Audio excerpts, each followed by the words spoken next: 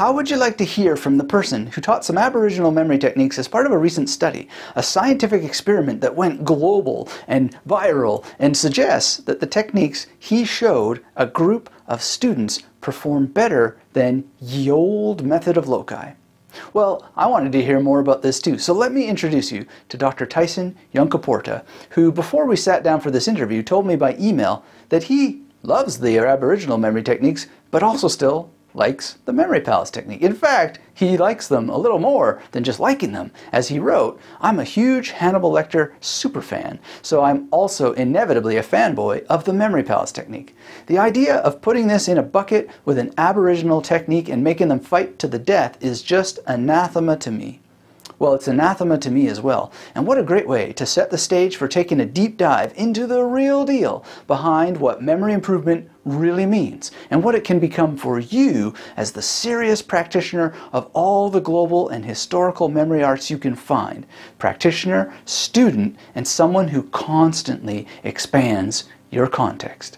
Now, Tyson is the author of an incredible book called Sand Talk: How Indigenous Thinking Can Save the World. I highly recommend you read it, and in this interview, you'll see that I use one of the memory techniques he teaches in this book. I had never known to use memory techniques in quite this way, and the experience I had with the exercise he gives in Sand Talk was unique, powerful, and ultimately led to much more interesting questions I wanted to ask during this yarn.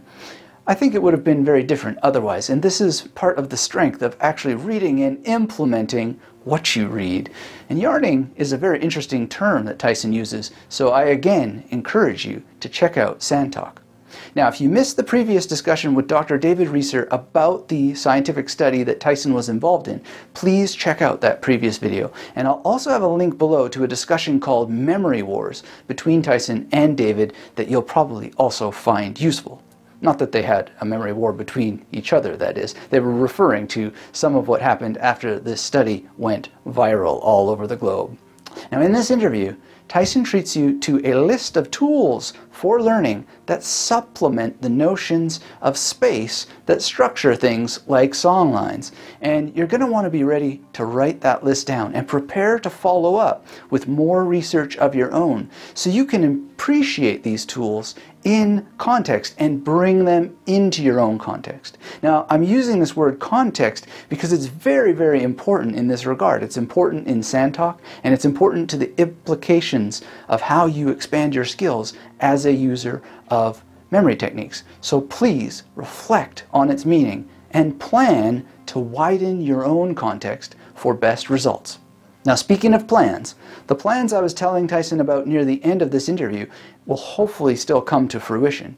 And I heard what he said to me loud and clear at the end. But if I seem a bit confused and things appear to come to an abrupt end at the end of this interview, that's only because there was a bit of a technical glitch that chewed up some of our time. I have a feeling, though, that this is just the beginning of a great series of conversations and future initiatives. And if you'd like to see those things happen, please let us know in the comments. And as always, get subscribed if you're new here, share this video around so more people can join us, and for the love of memory, hit that worldly thumbs up so that our robot overlords never forget that humans still care about all the world's great memory traditions. As Tyson talks about both in this book and this interview, not making one technique fight to the death with another is so important. And not making things fight is maybe one of the secret weapons of the true warrior of the mind, unless of course you're willing to take all the wounds that you gave the other. Now, only by focusing on context can we respect, connect, reflect, and direct these great traditions forward with lasting success. And I am very, very grateful to Tyson for teaching me about these things. So, I'm also grateful to you too for being part of this initiative. And everyone on Team Magnetic appreciates it very much. So without further ado, please enjoy this discussion with Dr. Tyson Yunkaporta. Tyson, thanks so much for joining me to discuss memory and the background that you have with this, the study that came out, and just by way of introduction for people who don't know about your work or Sand Talk, the book, you know, who is Tyson Yunkaporta, and also what do you mean when we had a little bit of an email exchange and, you said, I'm a Memory Palace fanboy still, and, let's put an end to this sort of, whatever, territorializing or this is better than that kind of thing? Because I thought that was the most amazing. It was just that study. It just surprised me that anybody read it. It was from like 3 years ago. I don't know. Someone's decided to like dust it off. You know what I mean? Like nobody even wanted to publish it before. We couldn't get any funding for it. No one's ever been interested in it. But all of us, I think, someone just saw potential clickbait, and I don't know, someone out there wants to start another culture war, and they just want to sort of throw some fuel on that. And so they put it out. Aborigines defeat the ancient Greeks. The West is rubbish. Right. Just to sort of, I don't know, get a few people excited and hot under the collar. I don't think anyone's biting, though. No one serious. Like even Jordan Peterson, I think he put a positive tweet about it, someone told me. Oh, really? Okay. He was just like, his response was, well, you see how important narrative is for human cognition, which is, I don't know, a fair takeaway.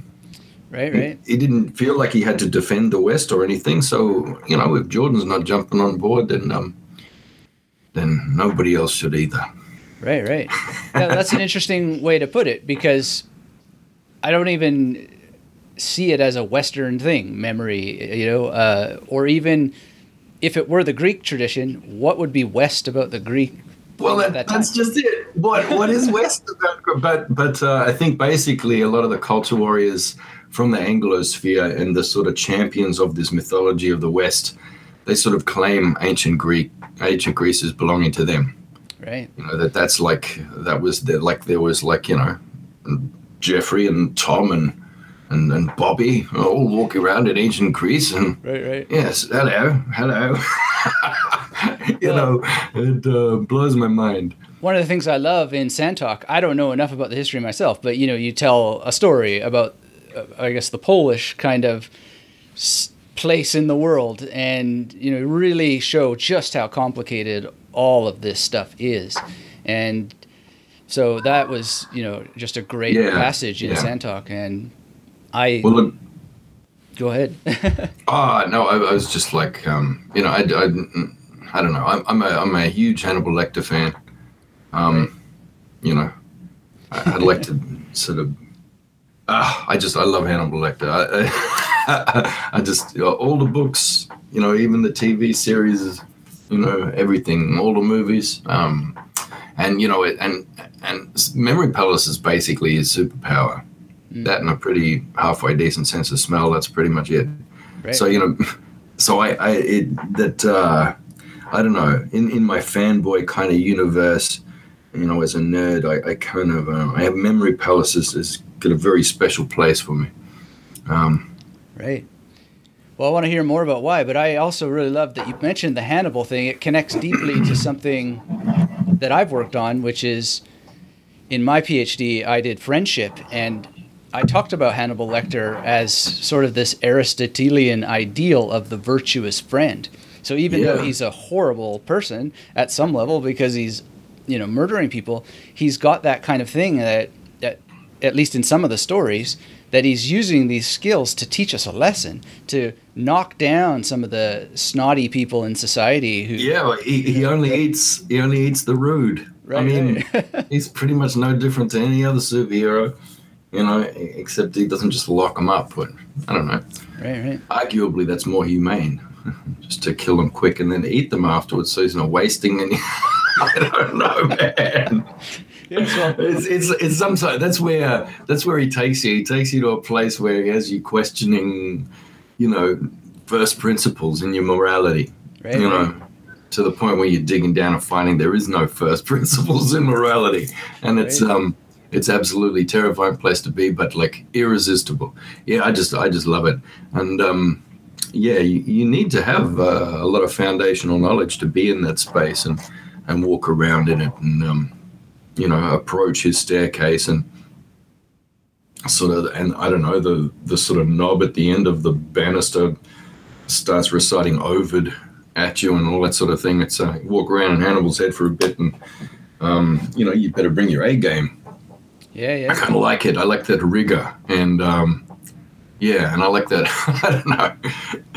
It's almost attractive at the moment when you kind of walk around in the world and the discourse going on. You kind of go like, well, maybe someone should be eating all these rude people. You know, free range rude, I think you call it. I like it. Anyway, You make me think so of yeah, Memory Palace. well, you make me think a little bit about Georges Bataille, who had the Accursed Share book, where, if I understand it, and I don't know that I do, he was talking about excess value that can't be spent properly, and how that, Right. if you have growth and growth and growth and growth, and there isn't a proper redistribution or expenditure of it, it's going to explode. It's going to lead to, these kinds of murderous things and wars and all that sort of stuff. So anyway, it just comes to mind out of what you're saying there. Yeah.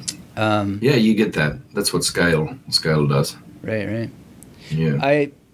I kind of don't know where to begin, because I'm a little bit confused in terms of, not confused, but I tried some of the things you talk about in Sand Talk. So, the kinship and what was it, story, dream, and then ancestor, and then this being the pattern, and you can kind of connect all that stuff. And that was just yesterday. I was reading the book, and if that's correct, then I memorized it quite well just by using my hand as I would just default to call it a memory palace, but is that the Aboriginal technique, or how do we? Well, look, so that Aboriginal technique, partially, it's it differs from memory palace in that it's not an imagined space. Right. So you're using either a concrete object, that you're actually putting memory into, like a external hard drive or something. Right. Well, you've got a map you've got the night sky on your screen behind you there. Right. That's a mnemonic there. All those stories, laws, every bit of information you can imagine is mapped up on there. That moves with the land seasonally as well. And sort of it's mapped into the landscape as well. So it's real places that you either walk in those places, or you can dream those places, or even just picture those places and sing your way through them. And so you have that mnemonic. Now it's kind of, but it's not just that. See, an oral culture is a whole heap of different modalities, not just print. So you have song, you have story, you have those inner maps, those landscapes in your mind, and then they're reflected in the night sky, so you can track them that way. But you kind of, I don't know, if you see much Aboriginal art, you'll see that most of the stuff you'll see is kind of like a bird's eye view of a landscape there. So that's how you see yourself. So there's that sort of modern idea of I think, therefore I am. But in our way, it's like I'm located, therefore I am. And you see yourself as this sort of node moving around, on a map, in a system. You always know where you are in relation to the other nodes around you, and in relation to the landscape and the direction and the season. So then it's not just place as well, it's also time, and time and place are the same thing. So you're kind of located in this time space all the time, like really solidly. Because of that, you have access to all that information that you have encoded in those landscapes, and also in, mnemonic devices like, objects, like message sticks, or even everyday objects. The things are in there. A woman will weave a basket, and she's weaving all her knowledge into it. So when she holds, she has haptic connection that's kind of downloading straight from that, and all that knowledge is there. And look, there, Paleolithic life is very, very, very, very complex. Heaps more complex than what we have to do today. Right. The totemic systems of relations and understanding, entire bioregional systems, down to the tiniest detail. Constant mind games, not mind games, but, like mental acuity sort of games all the time, because, most of your work only takes 2 to 3 hours a day. So the rest of the day is for ceremony, which is, kind of you know, a psychotechnology as well, where you're connecting with other minds, but you have that, you know, you're having exercises all the time. So riddling has always been a big thing, you know, particularly in the South, in Australia for tens of thousands of years. You know, lots of like, you know, intellectual exercises, activities, word plays, all these sorts of things, and constantly creating and recreating, you know, corroborees, like, you know, composing an entire corroboree that goes for 7 hours, Right. you know, without a system of writing. So, you know, your song makers would do things like that. And then everybody would have to know every step in that corroboree. There are so many things. I can't even begin to touch the edge of how much you need to memorize as an Aboriginal person. And so, you know, there's a few elements to that. Part of it is a collective mind. So you're never doing anything on your own. You're always in relation to someone else, and preferably in a group, you know, with all that knowledge. And between you, you know it all. You know, so there's that. Basically, your mind is not it's not brain bound, but it's in the relational spaces between you and other entities, so human and non-human relations that you have. You build your knowledge in those relationships. And so you have your mnemonic devices, your physical objects, you have the night sky, you have place and maps of place, and being located in that place. You also have symbols and images, and then you have the classic stuff that you know, people recognize from most oral cultures, including the Homerian tradition. You know, you have your rhythm and rhyme and repetition and things like that in how you do it, you know, and you have song and you have all these kinds of things. So the Aboriginal memory technique thing is, it's very complex, and it's more of a way of life. So I'm thinking, you know, for the purposes of the study, how do I take something that takes you 20 years to master? How do I take the most powerful elements of that and cram them into a 20-minute session for some med students so that we can have some measurable results? Right. And I think that's one of the limitations of the study, in addition to the ceiling effect, which was horrendous. What is a ceiling effect? I nearly cried. I nearly cried when the ceiling effect came out. Oh, we didn't give them enough things to memorize. And they were really smart kids because they're med students. They spent their whole life cramming for exams, and they know how to do that. Right. You give them 20 butterfly names to memorize, and half of them are just glancing at the page going, got it. You know, Hannibal Lecter style, you know, that expires in 3 days. Like, you know, just looking straight at it, and they got it. So, you know, there was a lot of them memorized most of the names and retained it, you know, in their working memory for, you know, right through the day. And then even a week later, some of them were coming back and reciting those things. So it's like, so the ceiling effect, where there was only a really minimal gap of failure to measure. And so, you know, that's a threat to validity right there, you know. And so in that tiny gap, we found that the one that drew on the Indigenous tradition did slightly better. Right. And had some interesting things. It sequenced, they were memorized in sequence better. So when these kids were doing an imaginary space in their mind, memory palace, you know, I guess they're free ranging through that memory palace. But when they're doing it, you know, collectively together in the landscape, you know, on a piece of garden, you know, which is also drawn so they know what that looks like as a map, and they have a story for it, you know, and so there's a narrative path through that, and there's all those language tricks in there. The other language trick was like taboo language. Right. You know, if you throw a bit of sex, violence, death in there, people will remember it, bros. So we had these butterflies doing terrible things to each other, and like, you know, and you just sort of throw the word naked in there like 3 times, because you know what it's like when people hear the word naked 3 times, then they tend to hold that. You know, so there's all those sort of little language tricks from our traditions as well. But I mean, pretty much anywhere where you go in the world, you know, like pre-civilization, even with the agricultural communities and stuff like that, you'd see pretty much the same thing in place.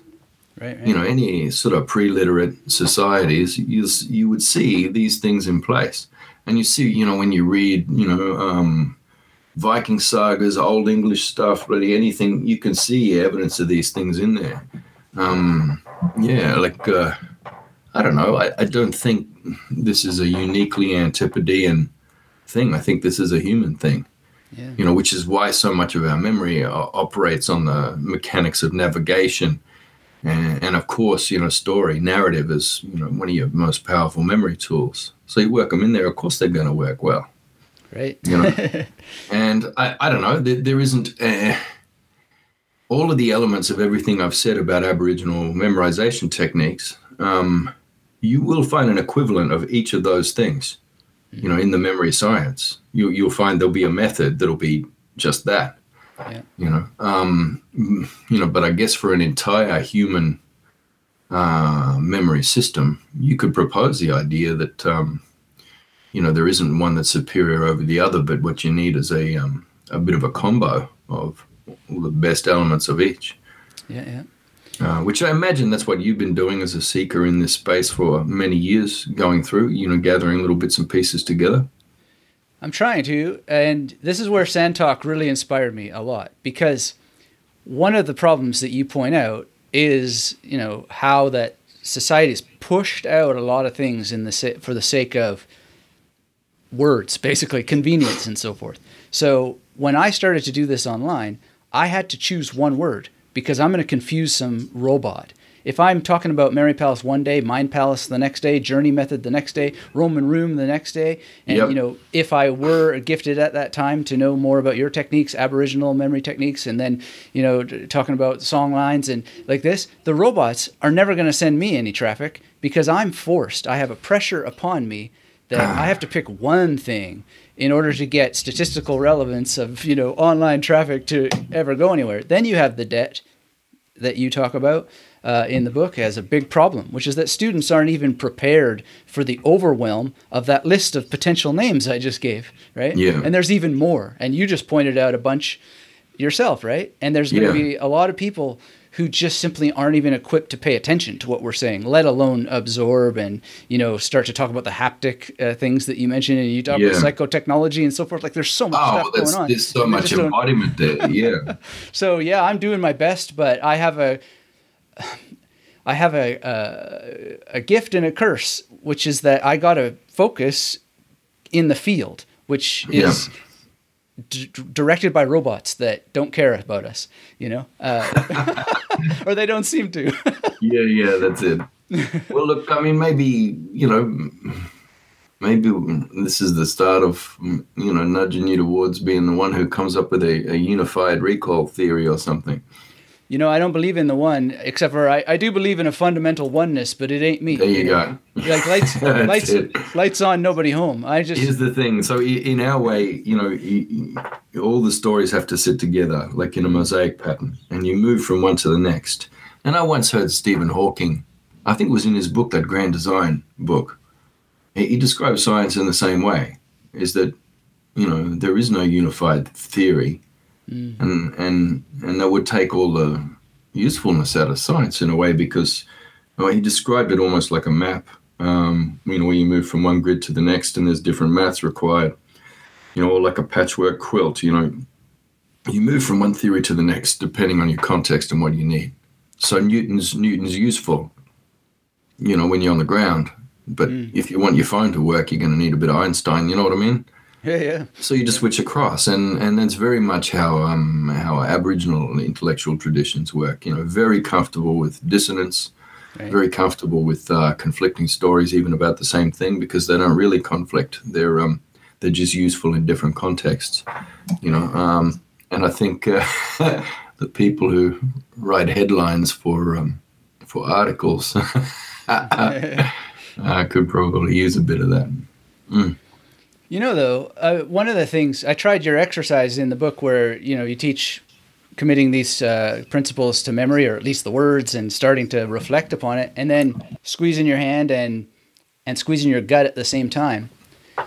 And I was thinking, and, this is just a thought, and I can see my own kind of, not that I'm a Christian, but I can see like the Christian mythos influence on what I'm about to say. So I'm not sold on even what I'm about to say, but my thought was there, in terms of sustainability, what we're doing to ruin the planet and all that sort of stuff, I just thought there's also another story, which is the ant colony of humanity, where there's a bunch of egos who think, yeah, we're doing this and we're doing that. There's even an ego called Elon Musk, or Ant Musk, let's call him. Yeah. And Ant Musk has somehow been produced by the ant colony, and he thinks he's going to get us to Mars. And then I was just thinking, you know, are we really ruining the planet, or is it true that the sun will die one day? And somehow our species collaborated to get consciousness to another planet and potentially to another one and another one and another one. And so we might look back thousands and thousands, if not tens of thousands of years from now and think, yeah, we destroyed the earth. But we're here to see what we did. And so anyway, it's just like a weird thought that came to me as I was doing your exercise. And it's not to, you know, be an alternative to anything, but it was just kind of... Well, you didn't say much... I'm on acid or what? much Christian in there, except for a general sense of a rapture. Well, also with it's a twist of transhumanism and it's kind of techno-utopianism. But look, yeah, here's the thing, bros. I don't know. I think any mystical tradition, you know, for me, that story's got to be alongside. You know, I haven't seen many that aren't worthy of being alongside. Right. And they need to be all together. It's like that patchwork quilt of theories. It's the same thing when you get into the mysticism. Right. You know? And I don't know. For the Christian stuff, I like to look at Bible translation. Right. Bible translations in Aboriginal languages. Right. And see which words people use to translate new concepts. So like the idea of Holy Ghost, you know, the Holy Spirit, you know, so in my family's language, that translates as Nganwi Goddom. And Nganwi, that's kind of like that big power, that big unseen force, unseen spirit within, you know, and that,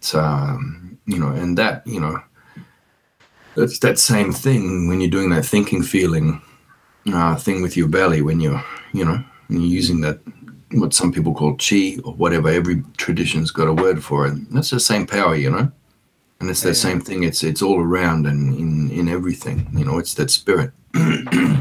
So, you know, I don't know. That's again we, and like a lot of our thinking, you know, if it's sort of unified within you.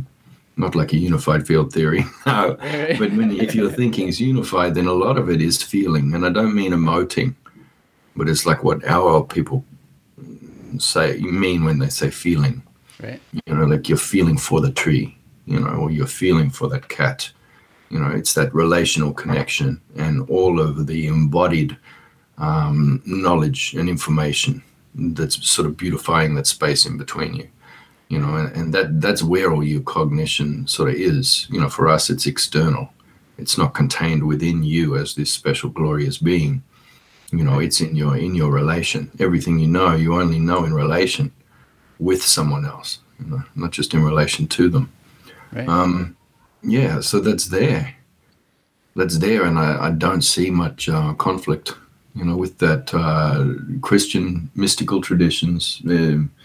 You know, Muslim mystical tradition, any of them, you know, everybody's got some form of that.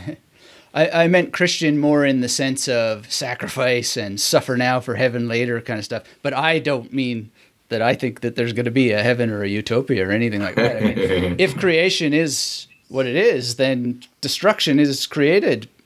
you know, it's got to be part of the package, maybe. Well, look, you know, like I said, the Bible translation sort of changes things when it moves across languages, and I think that happens a lot. You know? Right. So you have that Bedouin tradition, you know, from the Jewish cultures like pre-Egypt, you know, when they were still in that same, they were shepherds, you know, in pretty poor country that had been violently transformed by desertification, you know, and climate change. So they're, you know, and one of the things they had to do to sort of reclaim areas of desert is they'd find, like, you know, a patch of sage or something, which meant there was some moisture down there, permanent moisture, you know, and they would leave one sheep there, one lamb, and then that lamb would eat the sage, and then, you know, through its feces, etc., would enrich the place. So it started to complexify the place. So next year, same season, they come past, and that place is more beautiful. Maybe the lamb's died and its body's gone into that and enriched it, but maybe the lamb's still alive and continues to enrich it. And then birds have come in and dropped seed. And so there's more cover, and then so there's more moisture that's able to come up. And so it's the seed of an oasis. And then maybe things are going so well there, they can leave another lamb there, you know, and then those sheep have babies together. And, you know, after, you know, 20, 50 years, you find there's a big oasis in that place because they built it up. But the thing is, that first lamb, he's just going to run off and die in the desert. Right. So they break its legs. Wow. Yeah, which is, you know, really hard for a shepherd to do. So they break its legs and make it lay down in that green pasture. Right. And stop there. So by the time it heals, it's already used to the place and it will stay. And so that's the "He maketh me lay down in green pastures" thing. Right. Okay. It's not like this gentle thing. It's like, you know, hey, you know, we need complexity here, and we're creation's in motion, and we're doing it all the time.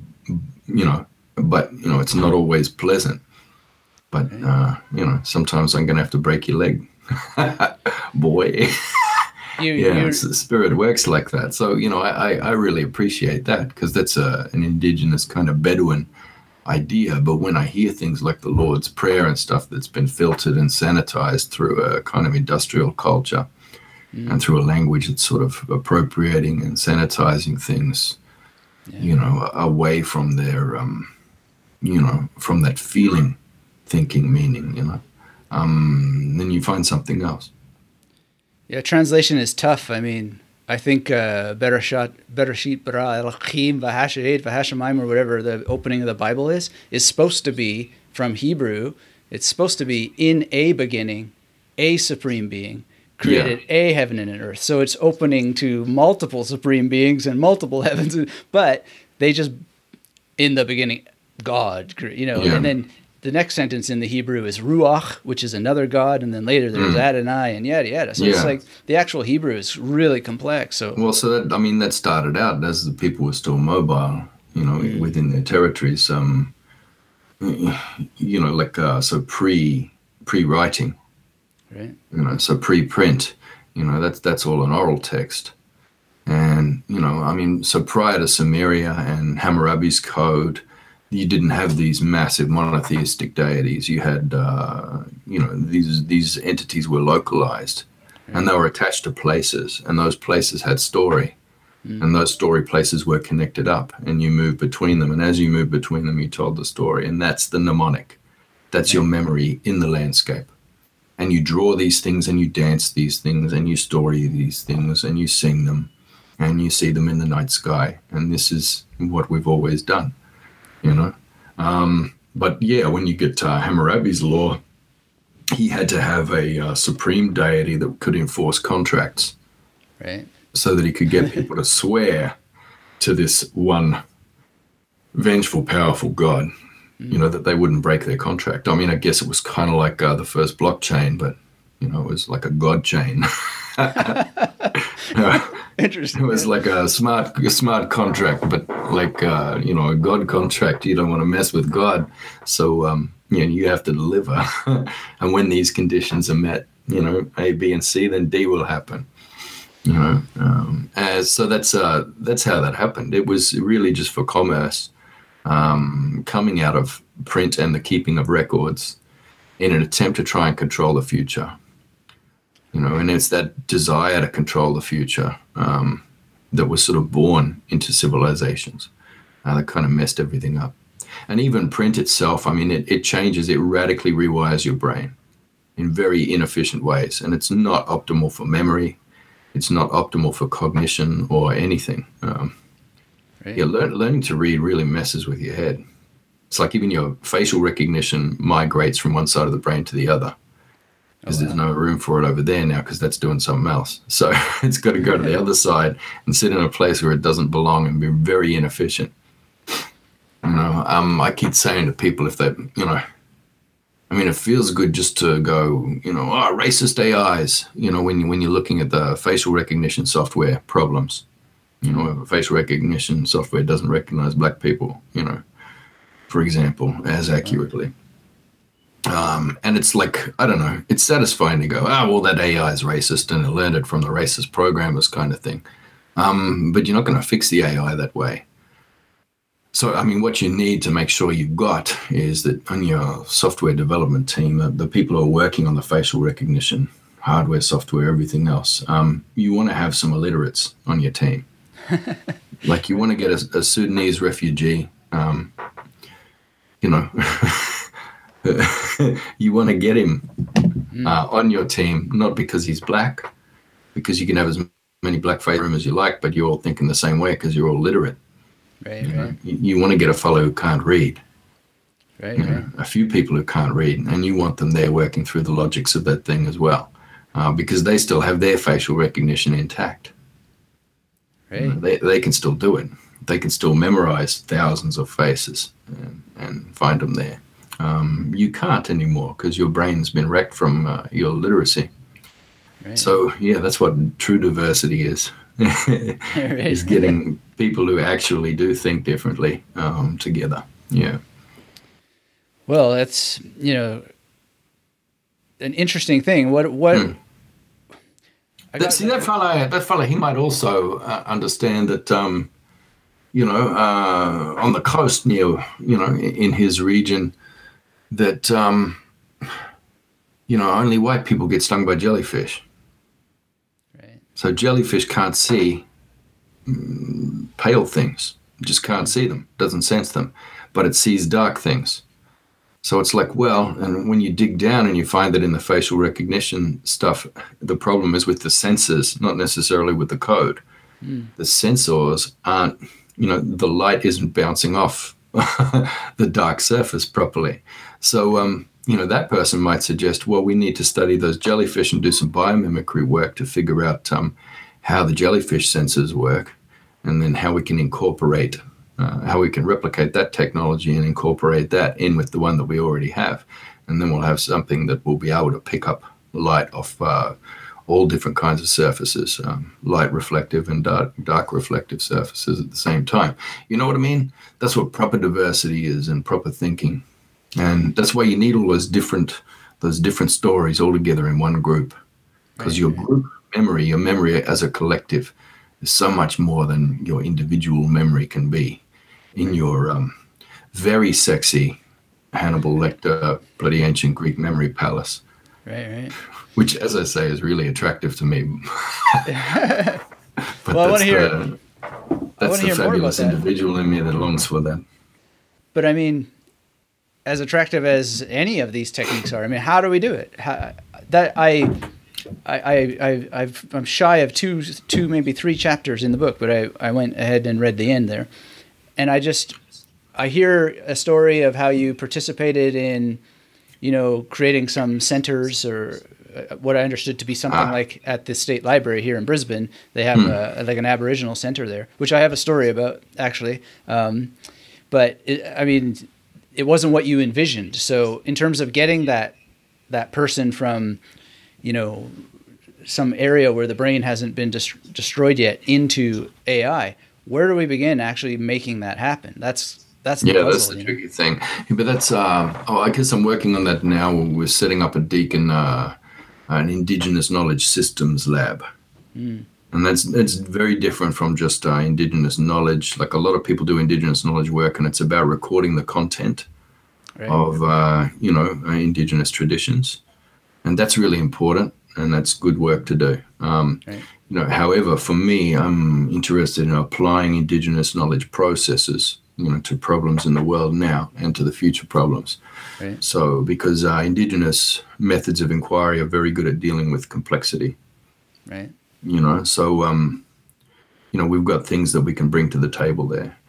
So we're setting up a lab for that now, and then hoping there'll be a lot of sort of copycat knock-on effect ones, and an entirely new industry will be created out of that. So that's what I'm doing towards it. And, so we're just seeding heaps of things, and we're sharing research right the way through. So for us, in our way, research translation is not something you do at the end of the project. Right.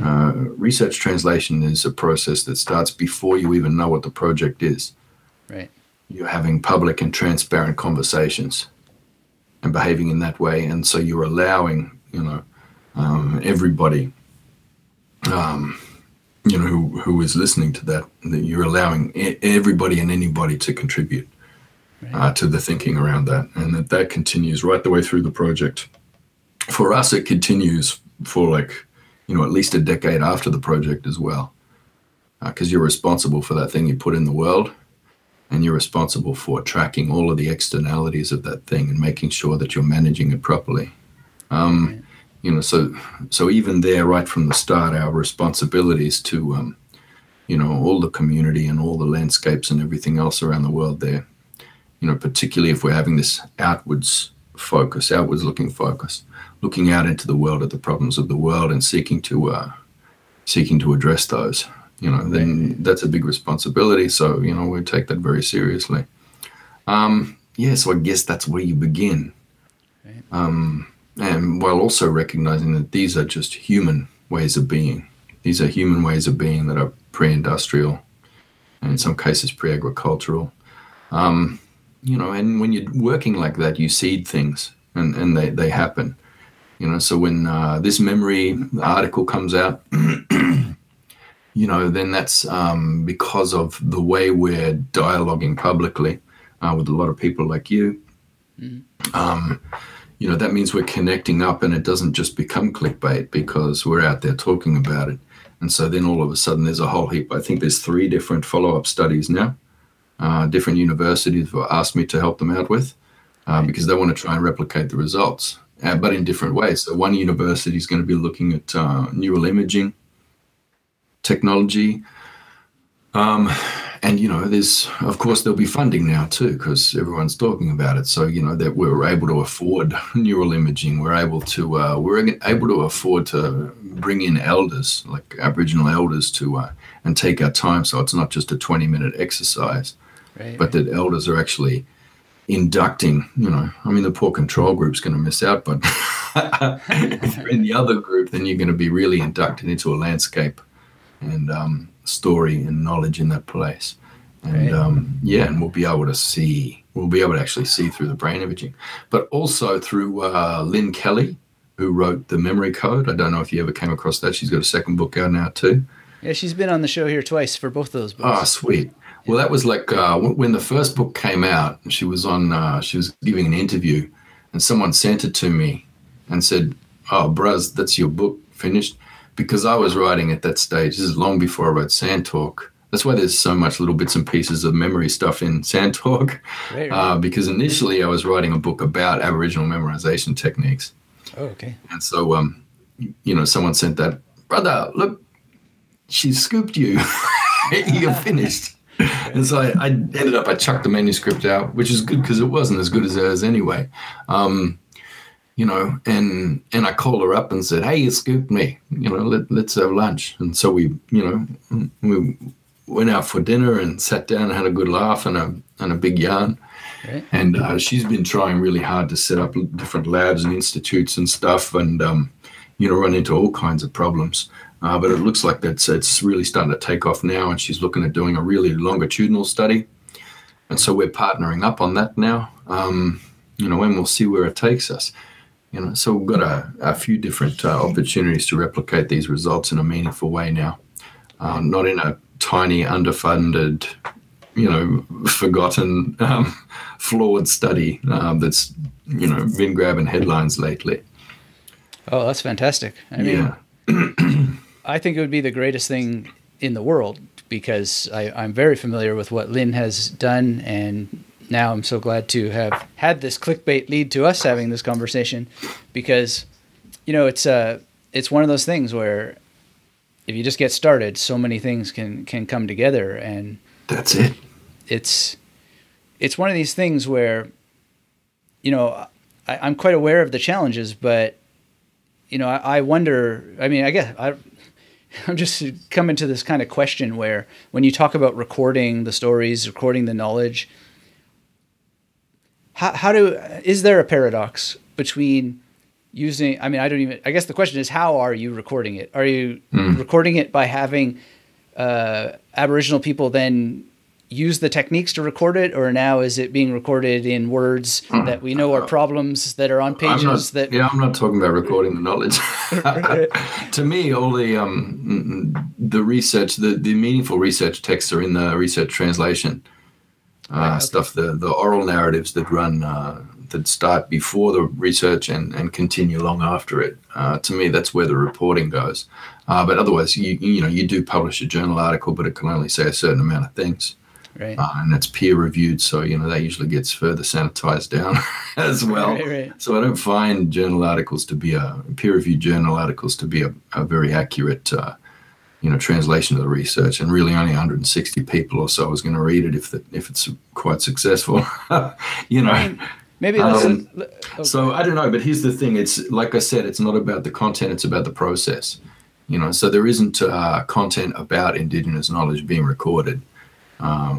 Through these studies. That's not it. It's Indigenous processes are being engaged with.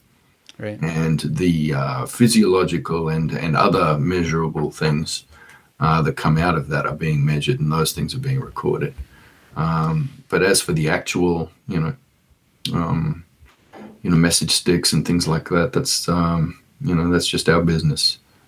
On the ground, we don't need photographs of those in there, or we don't need them to be bagged and tagged and kept in a museum cellar or something like that, or a university hung on the wall or whatever.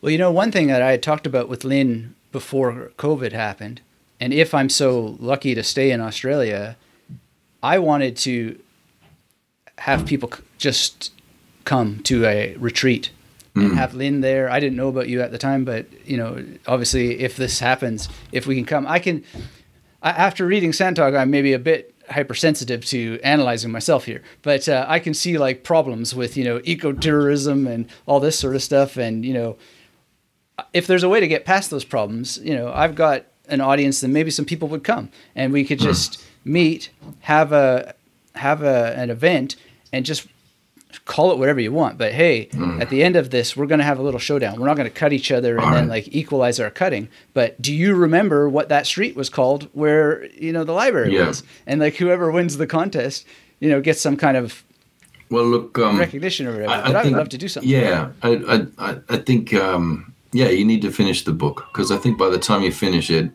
those last few chapters, you won't have that sense of sort of fear and guilt and overstepping and all that sort of thing. Like I think a lot of things in the book, wants to lay all those things out on the table, look at them, and then just go, all right, so what needs?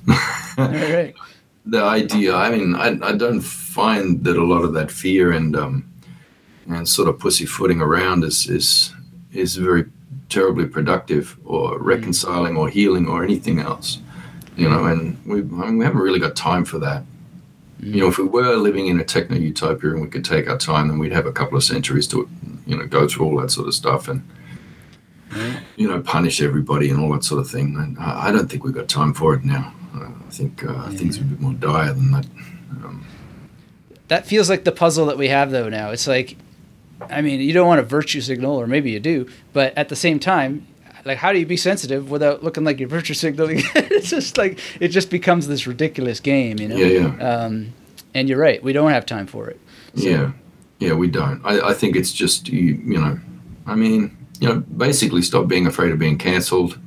Because the worst thing that's going to happen to you is you'll sell more books or you'll get more viewers.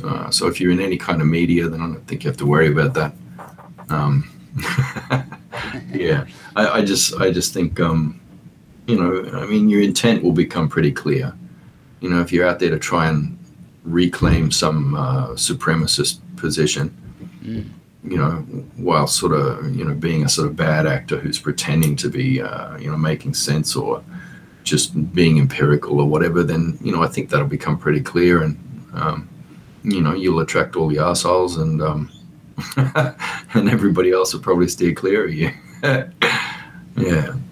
I don't know. It's hard though to even exist in this economy without existing in some kind of extractive relation.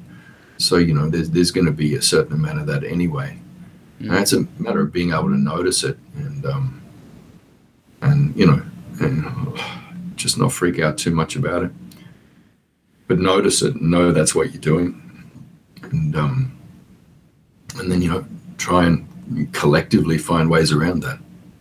But we do need to do that collectively. It's that's not individual work, you know, in some Puritan tradition of looking inside and constantly examining yourself and finding the sin and purging it, and then looking at everyone else around you and, you know, burning that one at the stake and chucking that one in the pond or whatever. You know, yeah, it's, I mean, that's a weird cultish sort of behavior there.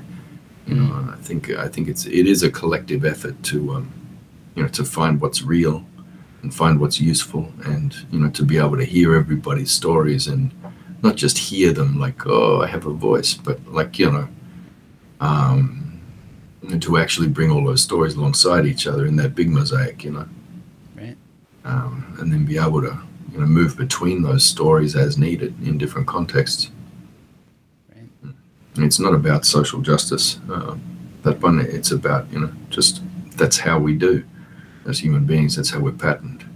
It's what we're supposed to be doing. Yeah. Well, thanks for saying that.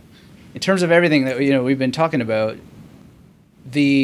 all indications are that, you know, I think that maybe the clickbait is true. That there can be better.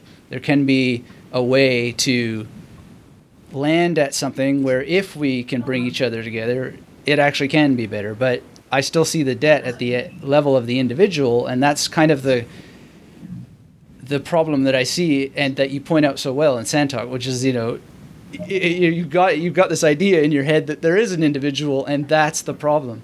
And I see a lot of what I've been doing in my work as memorizing particular texts that help you dissolve or neutralize the notion of a self or the notion of an ego. That's coming from like ancient Sanskrit stuff. Which, you know, ego death through data overload. I like it. Right. Yeah, crash the system. Crash the system if you can't find the restart button. Yeah, pretty much, or at least defrag or whatever. But nice. At the end of the day, I mean, if I see anything out of this, and I would love your thoughts on it, we can actually have better, and this is something beyond words. I mean, as you pointed out, the words on the page are reforming the brain, and so, you know, we got to use them somehow. It's the trap that we're in. What are your just general closing thoughts on that? Just we're in a context. You have to be in your context. You can't be in denial of the context you're in, and you do need to make sure you're equipping yourself with the best theories, the best psychotechnologies, not just, you know, highest quality ones, but the ones that are best suited for your context in that moment and for your purpose. And you do need to be able to, you know, draw down and use many tools for that. Right. So yeah, that's it. You gotta have a big toolbox. Right. Very big toolbox, and it doesn't matter like, oh, I've got the bloody really superior spanner over here. Well, you're gonna need more than an amazing spanner. You're gonna need all the tools. Right. Well, I will finish Sand Talk, and I'm looking forward to that and reviewing it a few times. I've already highlighted a page I would love to quote in my own next book because it really impacted me. But in terms of, you know, directing people to read that book, where else can, you know, people follow up if they want to, or find more information about what you're doing, and how can I myself, you know, keep in touch to spread this further and accelerate more? I don't know, man. Together. Just keep working with whatever works for you, I guess. Right. I've got no needs around that in terms of marketing. I don't need to be promoting the book or anything. Right. You know, I'm happy just to be having the yarns with people like yourself. It's just been a privilege, you know, looking at your work and the expertise you have, and, you know, how long you've been, you know, right across every part of this discipline. It's you know, it's a real I don't know. It's a bit of a privilege to be able to meet people like you and to be able to talk to you face to face like this, and jump around in your mind for a bit. I'm grateful as well, and I appreciate the privilege of this time and this recording and being able to pass it on to as many people as possible through the strange magic of the internet. So yeah, whatever you feel to do. We haven't got time to stuff around. It's everything's dying. We've got a couple of decades right. to sort it out. So we're going to need a lot of minds and a lot of tools, collectively. Cool. A lot of diversity happening. Yeah. I hope we can speak again at some point. I hope I'll be staying in Australia, but whether I'm here, there, or the other place, if I can ever do anything, just no worries. And I'll put whatever power I've got behind whatever. When you yarn, flick us email. Cool. Do the Skype thing or whatever you want to do, bro. Sounds good to me. Thanks so much, Tyson. I really appreciate it. It's a pleasure. All right. No worries. Bye. Bye-bye.